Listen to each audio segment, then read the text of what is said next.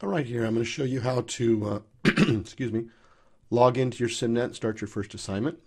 First off, on the menu here, if you ever want to know on the menu, you can come right down here to SimNet Connect or McGraw-Hill Connect or McGraw-Hill SimNet. We're going to go into SimNet. Now this comes up as an admin, so I'm going to switch right over here to teacher. So yours might not look like this right away. It'll look like this coming up. Here we go. And you'll notice there's tiles. You can have it listed by list or by tiles. You know, it's your call. You click on the assignment we're working on, which is Windows 10, and you see the due dates.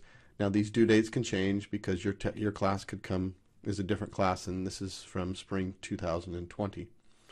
So this gets you started. You click on it. I would do the training first and then do the application test. All right, hope that helps.